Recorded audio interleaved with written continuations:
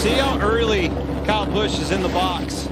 Every time, but like Mike said, that lets us start quicker. I think it's going to be. Well, Here we go. We got a race simultaneously. Did a better. He got the power down. Got a better launch. Blaney trying to shoot the apron. Shorter distance right there. He's going to need that banking there. He lost it. Up off. I like the effort though. I like to try. Yeah, if he just follows Kyle Busch off turn 1, that's where he's going to stay. Kyle Busch and the ability to have lane choice, you know, obviously for the driver, but for that pit crew to constantly have that consistency on that inside time. They had it down pat. Great pit stop, great orchestration, great plan by Kyle Busch and his crew chief of being short pitted.